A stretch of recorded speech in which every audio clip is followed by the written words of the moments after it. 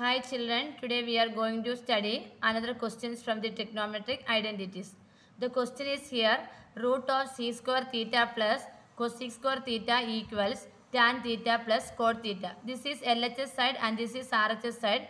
We have to prove with the LHS side. Okay. So root of sec square theta plus cosec square theta. As we know what is sec square theta? Sec square theta is 1 plus tan square theta plus cosec square theta is 1 plus cot square theta. So in that we have to take this 1 and 1 one side and tan square theta plus cot square theta in the other side we should arrange it.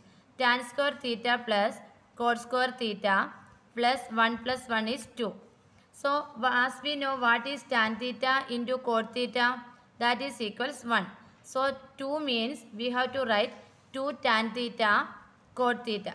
So we have to substitute 2 with the tan theta cot theta. Understood? That means 2 into 1.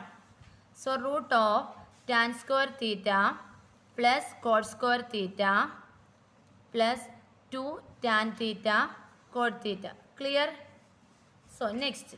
So this is what expansion is here, which identity? A plus b the whole square identity. So we have to write tan theta plus cot theta the whole square. Clear?